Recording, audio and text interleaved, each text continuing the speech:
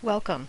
The Board for Professional Engineers, Land Surveyors, and Geologists, the Board, is hosting workshops to receive input to identify the minimum curriculum required for a qualifying geological sciences degree in order to apply for licensure as a professional geologist in California. My name is Lori Rocca. I am the staff geologist to the Board. Qualifying for a geology license requires education, work experience, and passing the required examinations. The purpose of this workshop is to gather input in order to define and clarify the education part of the requirement. The education requirements for geology licensing in California are described in Section 7841B of the California Business and Professions Code, which specifies graduation from a college or university with a major in geological sciences. The agenda provided is a way to frame and organize the discussion. It is not meant to be limiting. The agenda helps to provide a focus on what we hope to accomplish and to summarize how we got here. We want to describe the research that has been done and provide a path forward to help us reach our goal. We'll begin with a description of the purpose of the Board, a statement of the issue to be addressed, and a summary of the rulemaking process. We'll cover the history of the qualification requirements for geology licensing, describe the current requirements, and review some recent trends and issues we see in geology license applications submitted to the Board. We'll also outline our understanding of current requirements for a university degree in geological sciences. We'll discuss current licensing or certification models for professional societies, other states, and Canada. We'll also look at available occupational surveys and competency models. Then we'll look at major elements being considered for the proposed regulation and review some of the possible approaches that may be used to define requirements for a geological sciences degree for the purpose of licensing. Finally, we'll provide an outline of the next steps in the process. The purpose of the Board is protection of the public. The Board accomplishes that purpose by licensing, including exam development, which promotes appropriate standards for competence. Enforcing laws and regulations, which are the project work plan or roadmap that serve as the agreed-upon framework or structure for professional practice.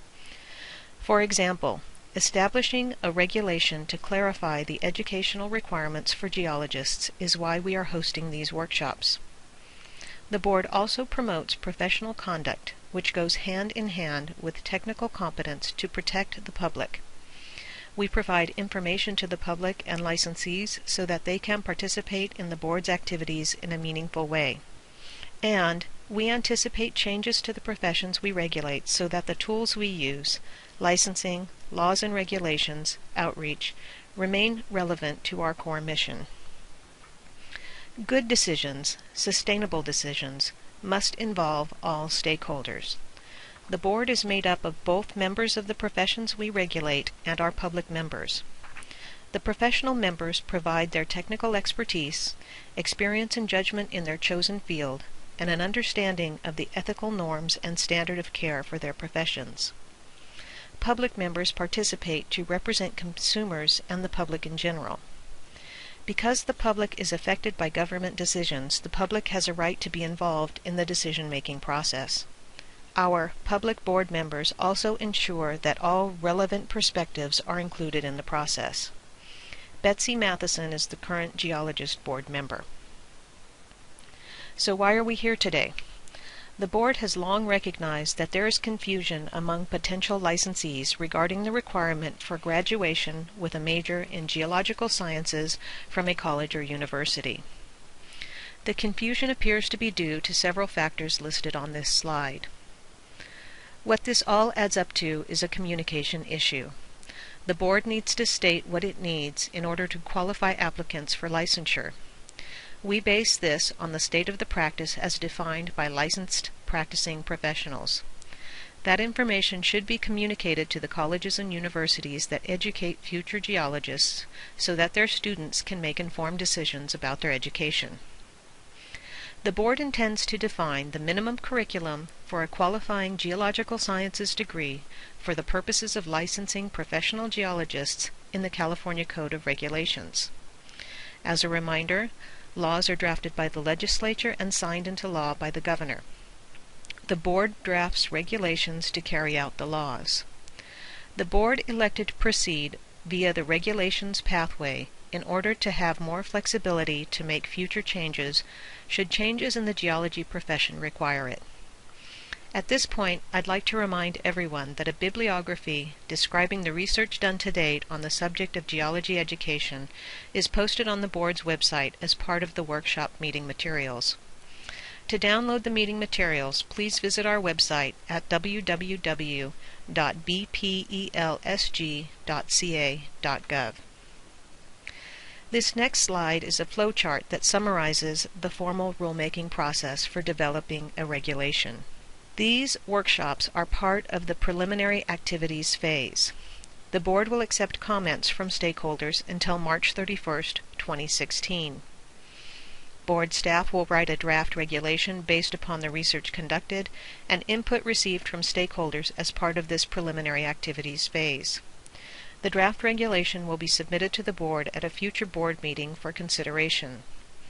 The board may ask for more information or request that staff make changes to the draft regulation, or the board may authorize staff to begin the formal rulemaking process.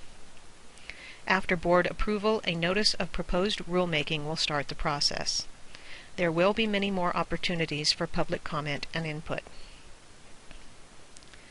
The former Board of Registration for Geologists and Geophysicists was created in 1968. From 1968 to 2003, the text and substance of the geology license qualifications, as stated in the law, changed very little. The original education requirements included graduation with a major in geology or completion of 30 semester units in geological science courses leading to a major in geology, of which at least 24 units are in the 3rd or 4th year or graduate courses. Although very little documentation is available regarding the reasoning behind the original education requirements, the 30-semester unit option appears to have been what was required in order to obtain a geology degree at the time. Applicants without the actual degree were required to have additional work experience in order to qualify for a license. In 2004, the former Board of Registration for Geologists and Geophysicists changed the education and experience requirements in the law. Again, very little documentation was found to explain the rationale or basis for the 2004 requirements. In 2009, the former Board of Registration for Geologists and Geophysicists was eliminated by the legislature and its functions transferred to the Board for Professional Engineers, Land Surveyors, and Geologists. In 2016, the phrase, "or any other discipline that in the opinion of the board is relevant to geology," was added to the law. This addition helps to strengthen the board's authority to define the geology education requirements by clarifying the existing regulations. A side-by-side comparison of the California Geology License education qualifications over time is presented in this slide. Key changes are highlighted in bold text. The phrase that the board is clarifying via these workshops and the rulemaking process is "a major in geological sciences from college or university." While this requirement seems straightforward, applicants for a geology license have expressed confusion specific to this language. If the definition of geological sciences is substituted, this phrase would specify a degree pertaining to the science of geology. However, even this phrase has some shortcomings due to what is not included. It doesn't specify an accredited institution. It doesn't define whether the intent is a 2-year degree or a 4-year degree, and it also doesn't exclude life experience degrees. Additionally, instead of applying the definition of geological sciences when reading the law, non-licensed professions such as soil science or environmental science tend to interpret the definition based upon their own experiences and often think that they should be licensed as geologists. Another factor is that geology degrees are characterized by a wide variety of options and academic flexibility based on the goals and interests of the student. There is no standard curriculum for a geology degree, and this, along with curriculum updates and renaming of traditional courses, often leads to confusion when evaluating an applicant's education. Current practice by board staff for evaluating education requirements consists of reviewing college transcripts to determine if the applicant attended an institution acceptable to the board. For example, life experience degrees from diploma mills are not acceptable.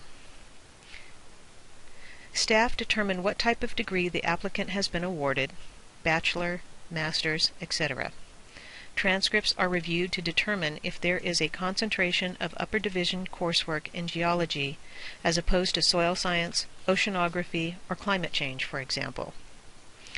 If the college or university offers a degree in geology but the application lists a non-geology degree, the coursework completed is compared to the coursework required for a geology degree at that institution. If the college or university does not offer a degree in geology, the requirements of a related or nearby institution are used for comparison, e.g. CSU to CSU comparison. College websites are often accessed to review course descriptions. Most websites have past years' catalogs available. Board staff look for a depth and breadth of geology coursework applicable to the standard practice for the geology profession. The emphasis of this next slide is that degree names and course titles have evolved so much that reliance on the degree names and course titles alone in evaluating the geology education of an applicant is not possible. Applications that are approved or not approved often contain degree titles that are the same or very similar. The detailed review of coursework listed on the college transcripts can reveal significant differences in education for applicants with degrees sharing the same title. Additional information in the form of course catalogs, syllabi, textbook information, etc. is often requested by board staff. Additionally, there has been a trend toward multidisciplinary degrees to address complex issues such as climate change.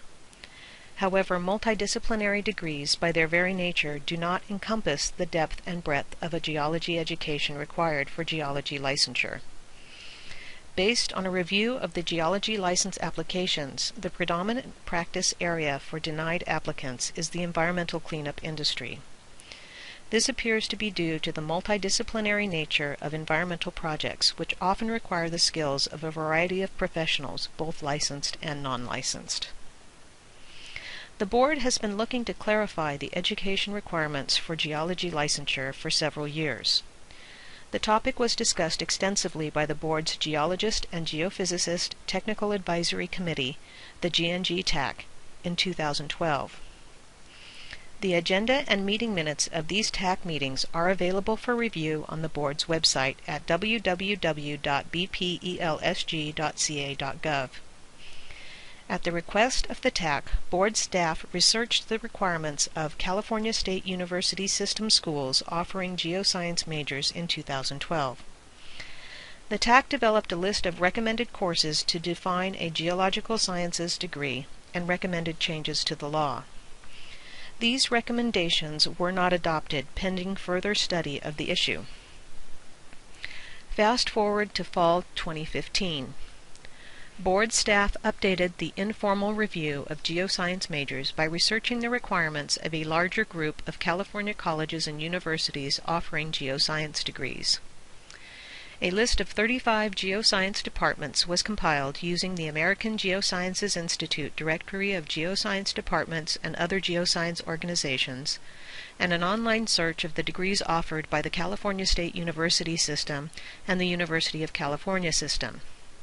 A complete list of the schools and majors included in this effort is included in the workshop meeting materials posted on the board's website. The Geoscience Department websites, along with the online university catalogs, were reviewed for each of the 35 selected institutions. A total of 96 geoscience, earth science, or other related majors were included in this informal compilation. Both Bachelor of Arts and Bachelor of Science degrees were included. Board staff reviewed the coursework specific to a geology or related major and for majors typically seen in applications for geology licensure. The 96 majors included 27 traditional Bachelor of Science geology degrees. Coursework necessary to satisfy general education requirements and cognate requirements such as math, chemistry, etc. were not evaluated. This effort was designed to establish a baseline of existing geoscience education requirements at California colleges and universities. Difficulties encountered by board staff during the review of California college and university geoscience degree requirements mirror the situations encountered when reviewing transcripts submitted for geology license applications.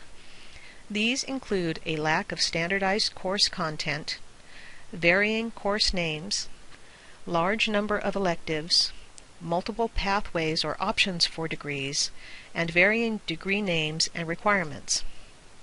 Additionally, a separate course specific to California geology is not a requirement for most of the majors, despite the specific licensing test on the subject. It does appear that most geoscience departments incorporate California geology topics into the day-to-day coursework. However, this is not well documented in the course catalogs. For the purposes of this effort, units listed on the college and university websites were assumed to be consistent with the definition of credit hours as described by the U.S. Department of Education. The terms unit and hour are used interchangeably. For comparison purposes, quarter system units were converted to semester system units using the formula 1 semester unit equals 1.5 quarter system units. The results of the review for all 96 majors indicate that California institutions using the semester system on average require 41 units of geology courses. For California institutions using the quarter system, the average was 31 to 32 units of geology coursework. For the 27 traditional Bachelor of Science geology degrees, the number of units of required geology coursework varied between 31 and 88 units. These numbers should be treated as approximate, as board staff made a number of assumptions and judgments due to the variety of options available to students. For example, at the University of Southern California, there are 7 different classes to choose from in order to satisfy the requirement for an introductory lower division geology class. There is a core group of 5 required classes, and then a list of 13 classes from which the student must select 7 in order to satisfy the departmental degree requirements. Students may also select additional major electives to suit their personal interests. Based upon this review, it does appear that a 30-unit minimum for defining a geological sciences degree appears to be justified. This table compares the 2012 Geology and Geophysics TAC recommended coursework list to the findings of the 2015 informal survey of degree requirements conducted by board staff. This comparison is also broken out into the larger group of 96 majors and the smaller subgroup of 27 traditional Bachelor of Science geology majors. Optional in the context of this table means that the course is one of several choices to meet the major requirement. Additionally, the field geology requirement includes both upper division field classes and the traditional summer field class due to changes in the way colleges and universities are teaching these skills. Many schools appear to be incorporating upper division field work into the day-to-day coursework and/or an upper division field course instead of the traditional summer field camp. Board staff also reviewed several licensure, registration, or certification models from organizations outside of the California Licensing Board. The American Institute of Professional Geologists, a professional organization, offers the Certified Professional Geologist designation. This is not a license, but it is used by some states as a registration requirement. Additionally, the original California Board for Geologists and Geophysicists discussed the AIPG requirements as well as AIPG-approved courses in 1969 before starting to issue licenses in 1970. There is no documentation to indicate whether the former California Board for Geologists and Geophysicists officially or unofficially utilized AIPG criteria during the early years of California geology licensure. However, it does appear that the former board at least reviewed the AIPG model. The AIPG core list of courses appears to be almost identical to the recommended list of core courses developed by the Geology and Geophysics TAC in 2012.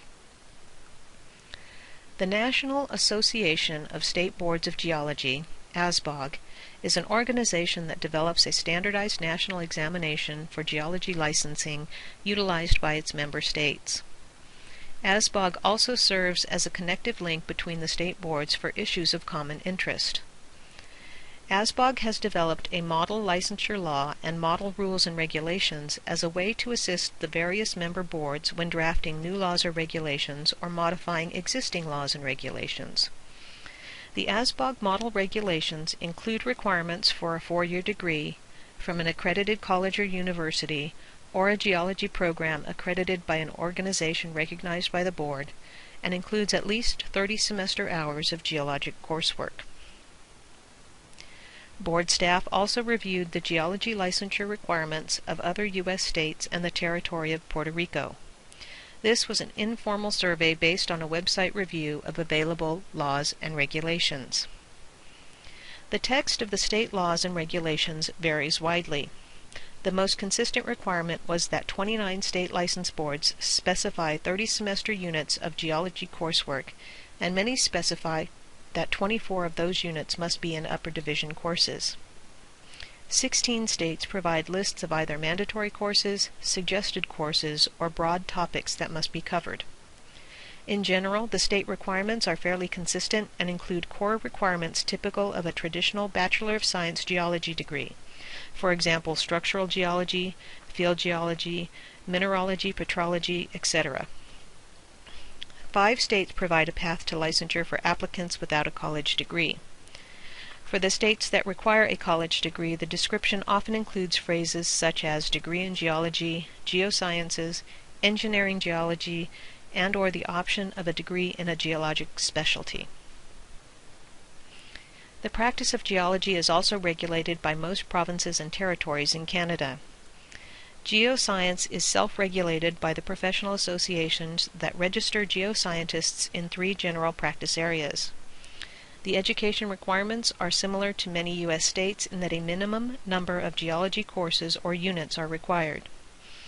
The educational units defined by Canadian universities do not correlate directly to the educational units used by U.S. institutions. However, the general intent to specify a minimum curriculum appears to be similar. Occupational surveys are conducted periodically by both the National Association of State Boards of Geology and by the State of California to ensure that the content of licensing exams remains relevant to the state of the practice. These surveys were reviewed to determine what skills are important to practicing industry professionals who are licensed by the board. Additionally, the National Science Foundation sponsored the 2016 Summit on the Future of Undergraduate Geoscience Education.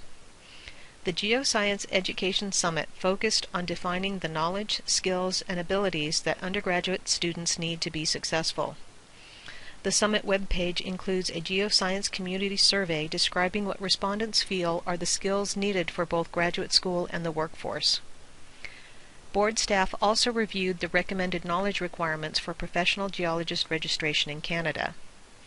In addition to the occupation surveys and competency models, board staff have reviewed a number of technical papers that attempt to correlate education requirements with the skills necessary to succeed as a practicing geologist. These references are included in the bibliography included with the workshop meeting materials posted on the board's website at www.bpelsg.ca.gov.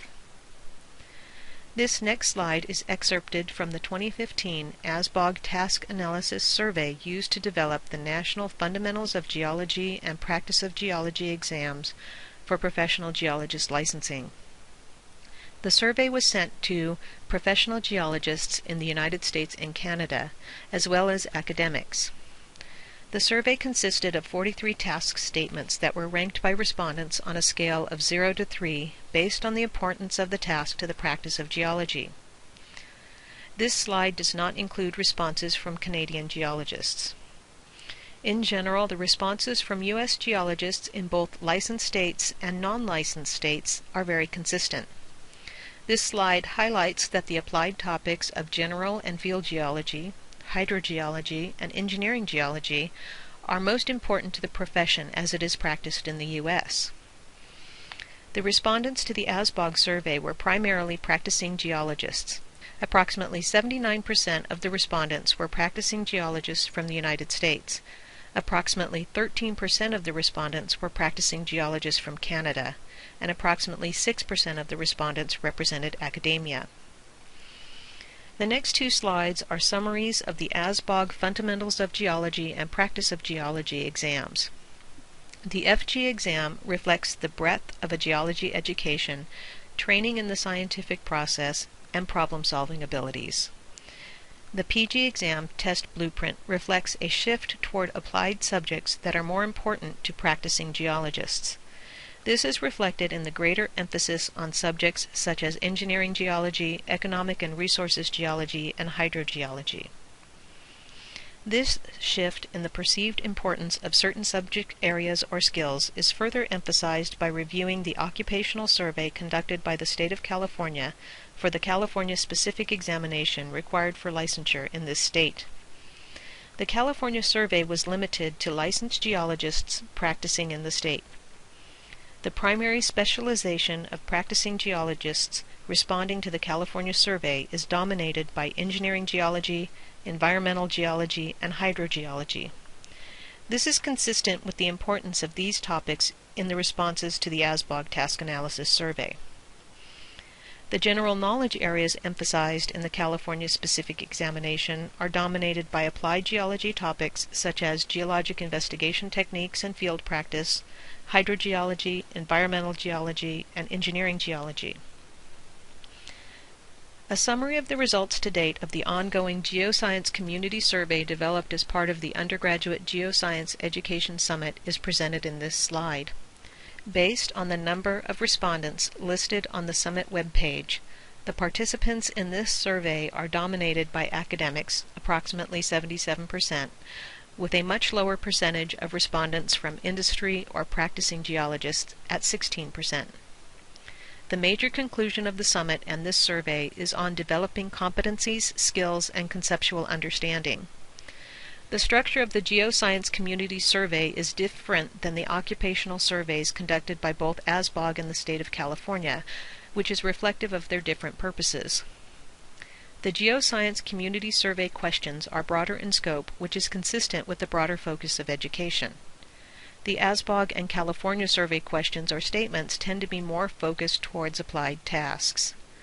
While the two surveys are structured differently, and the geoscience communities of academia and practicing geologists may communicate in different ways, it does appear that there are specific competencies that are important overall. Both academia and practicing geologists prefer to focus on knowledge, skills, and abilities over specific course names that teach them. From a licensing application perspective, the biggest hurdle to implementing a skills list approach over a course list approach is the way education is documented by the colleges and universities. Academic transcripts are limited to a list of course names and do not include a skills matrix that ties specific skill sets to courses. The Geosciences Canada knowledge requirements are typically met through a bachelor's degree in geoscience. The candidates' transcripts are compared against the knowledge requirements. There are general knowledge requirement descriptions that guide the process. The compulsory foundational skills common to the three practice areas used in Canada are similar to the core coursework described by both the AIPG Certified Professional Geologist designation requirements and the core coursework developed in 2012 by the Geologist and Geophysicist TAC. So what does all this mean for geology licensing in California? At this time, the board has not selected a list of courses, a list of skills, or decided on any particular approach. However, it is likely that the regulation will be much more specific in describing the education requirements for geology licensure. These requirements could include specifying a 4-year degree, specifying an accredited institution, placing the burden of documentation on the applicant, and possibly a list of required courses. Two key elements of the existing requirements will remain the same. the amount of education credit granted toward the 5-year experience requirement. This requirement is part of the existing statute. The current requirement in the regulations stating that professional work experience credit is not counted until the educational requirements are fulfilled is not being considered for changes. The following slides present concepts or requirements that are being considered for inclusion in the draft regulation. Please note that these examples are for discussion purposes only. Option 1 would adopt the 2011 ASBOG model regulation language. This option would facilitate comedy applications and does specify an objective standard. However, it is somewhat general and lacks a specific list of skills or coursework. Options 2A and 2B consist of developing a fixed or flexible list of required coursework. This would be easy to implement because college transcripts are designed to provide a list of courses. These options would be easy for applicants to understand, but they do not provide for future changes in university curricula. Option 3 consists of lists of skills or subject areas and would require the applicant to demonstrate that their coursework meets the requirements. This approach is adaptable and easy to correlate with occupational surveys that describe skills needed for practicing geologists.